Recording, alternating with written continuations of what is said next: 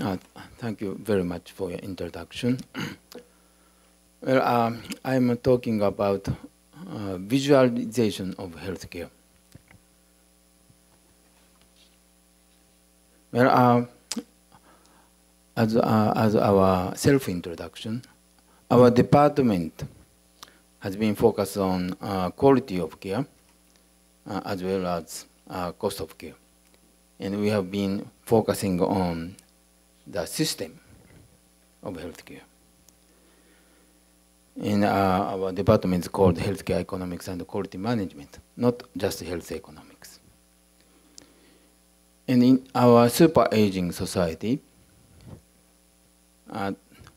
this is a kind of dependency ratio. And the ratio of aged population to the working population is very important.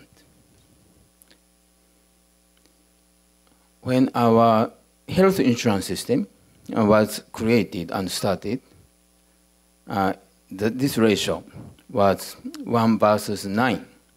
9 people supported 1 elderly person.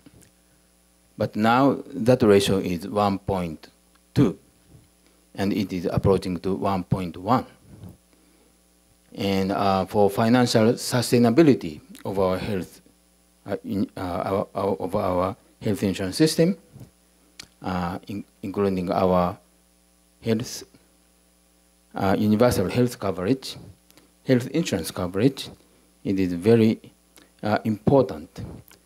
We are really in crisis, and we have to reform our healthcare system, including the insurance system. And we have to manage to reform healthcare system safely, and we need a safe landing on a new healthcare system. And the management is very important in that process. And as Peter Drucker said, you can't manage what you can't measure.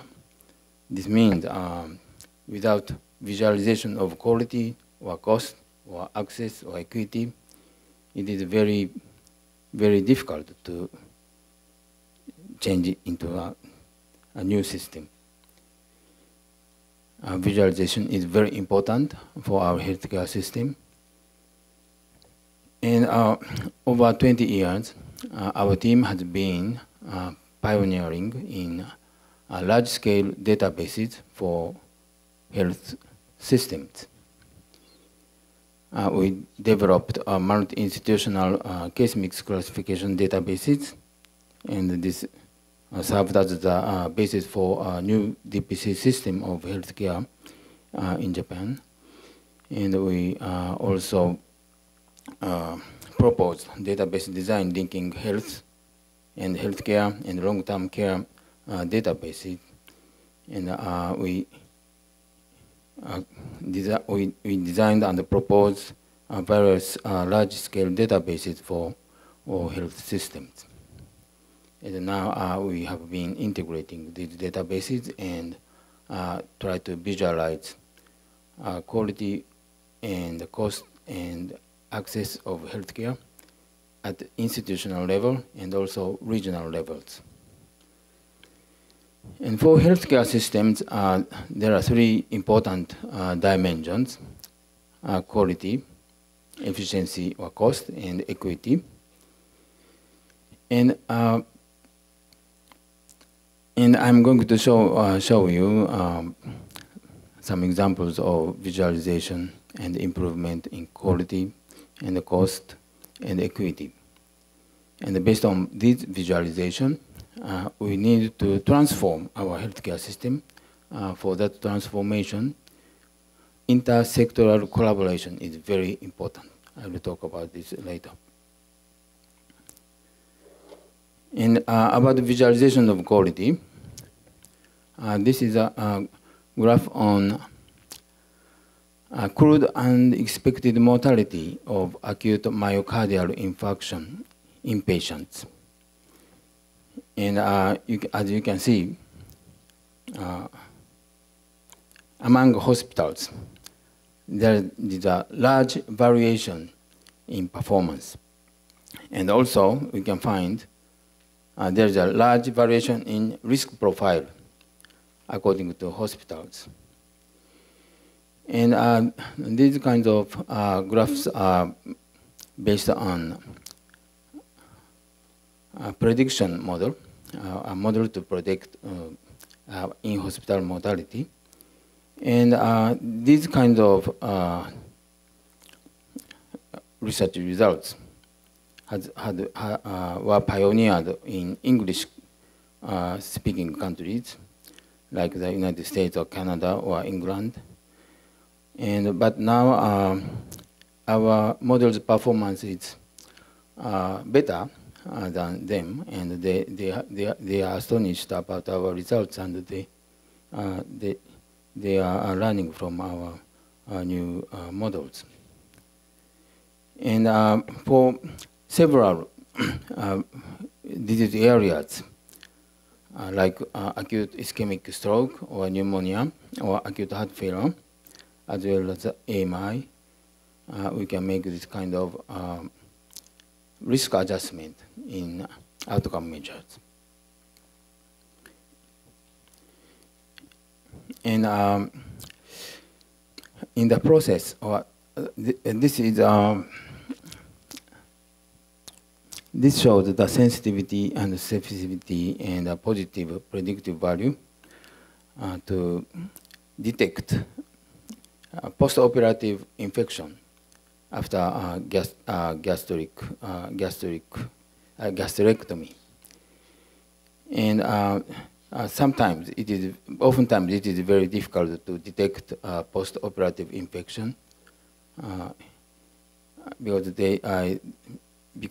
that kind of infection was not always registered in the registration system.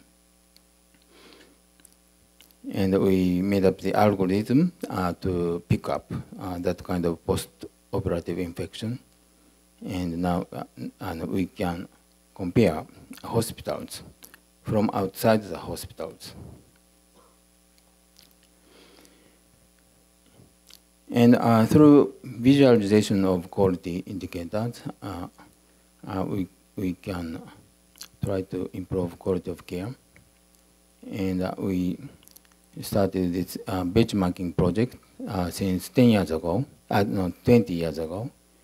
with 10 hospitals.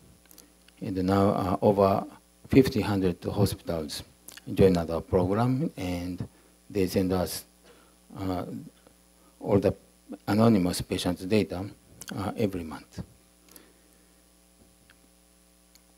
And during this benchmarking system, we have been input to the Ministry of Health and Welfare's healthcare reform process.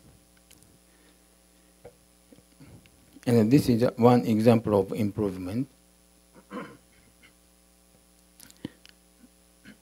Aspirin prescription in AMI is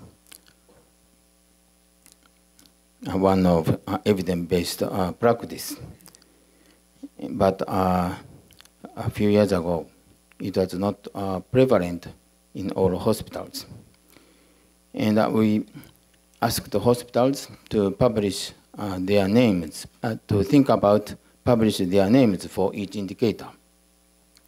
And half of the participant hospitals agreed to disclose their name of the hospital linked to the indicators, and the other half did not agree.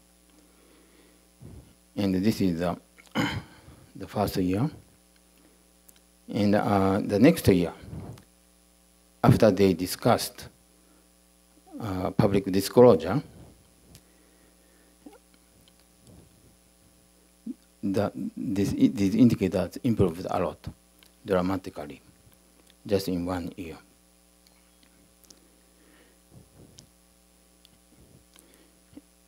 And as you can see, public disclosure is often linked with a higher quality indicator. And through feedbacking these kind of indicators, they improved their practices this is a kind of this is a case of preoperative prophylactic antibiotics. We used to use a lot long time antibiotics, but now it has been reduced. There are a lot of approaches for improvement, and for improvement cycle. Organizational culture of the institutions are very important, and we also we have also found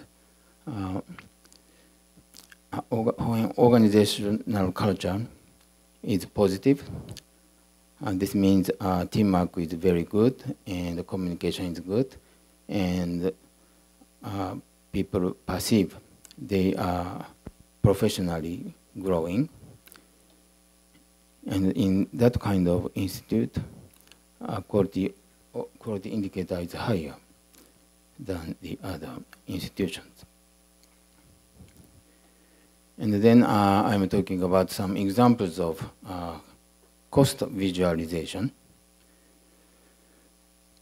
When our case mix classification system starts, we often talked with the government officials and persuaded to start with a costing project, per patient costing project. And we created a costing manual and put it open in public domain. And we gathered cost information from various hospitals, and we compared, and we tried to input these kinds of cost information for healthcare reimbursement fee schedule. And in that process, we also found the profit rate is very different, unequitably different from among clinical disciplines. In some clinical disciplines, revenue is very high and profit is very high. But in these areas, in these clinical disciplines, when they see many patients, for hospitals, loss will be accumulated. And so we reported this result to the government, and but the government is also having difficult situations, and so this still continues.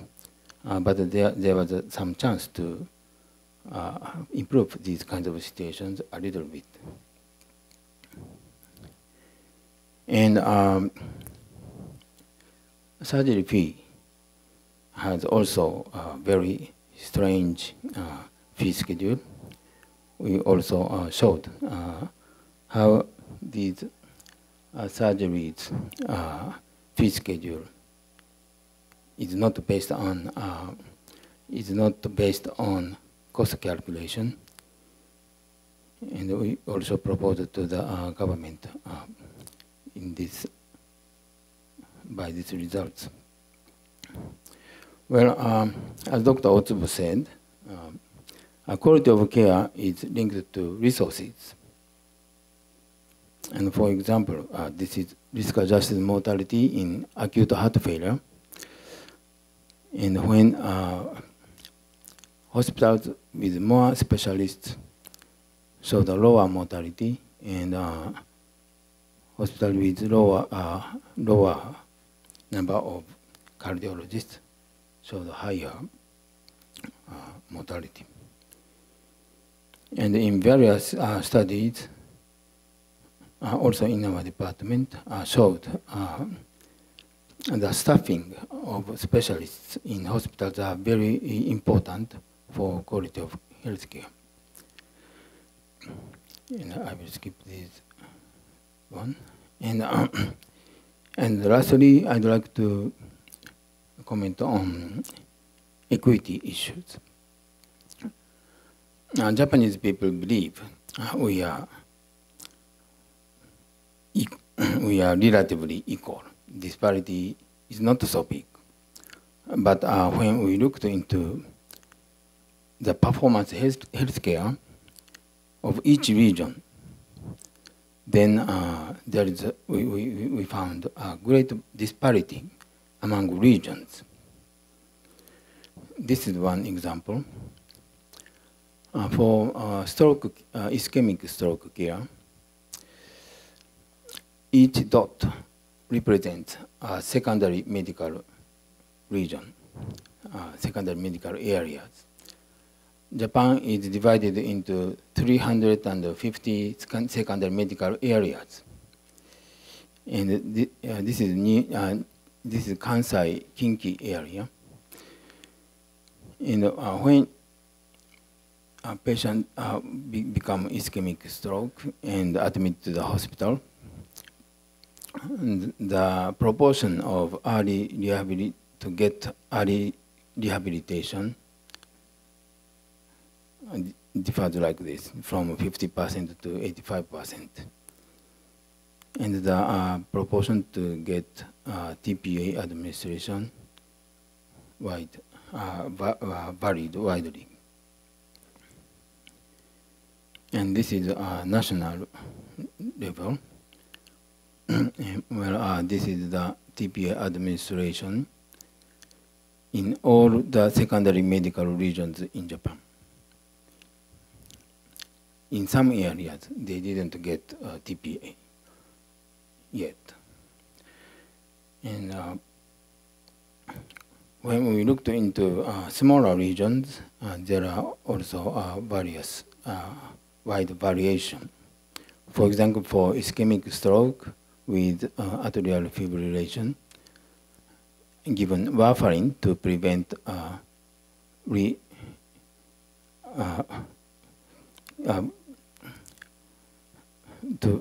for prevention of ischemic stroke, there are wide variation among regions. In some areas, warfarin are given, but other areas are not. And when we looked into several indicators across regions, we can find wide variation, and often this is linked to healthcare resources. And in Kyoto, in collaboration with the prefectural government, we visualized the healthcare delivery system, and we talked about the need of a center or hub of the system, and they created internationally centralization and networking. One has a model of hub and spoke. And with the limited resource amount, this kind of centralization and networking is effective to improve both quality and efficiency. And from the scattered model to the hub and spoke model. And they created one center in one region, and after setting the hub, the AMI mortality improved a lot in that case. And we also did simulation of the effect of making a hub in the network. Okay, I will skip this. And regional disparity in quality of care is substantial, and for each major disease areas, for MI or stroke or cancers, we should redesign system based on the data and to implement centralization and networking. And then with the data, only with the data, nothing happens. We need to transform the system. And for that task, we need inter-sectoral collaboration. We call this social joint venture. In Japan, healthcare system is not the national system, and nobody has the authority to realize the regional healthcare plans. We make the healthcare plans every 5 years in each prefecture. But prefecture doesn't have enough power to realize that plan.